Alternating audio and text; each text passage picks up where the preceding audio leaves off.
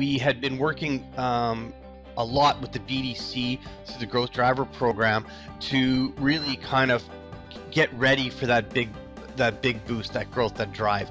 And we had adopted some digital marketing platforms. We had adopted some ERPs and different systems, some efficiencies to kind of get ready to do a big scale up.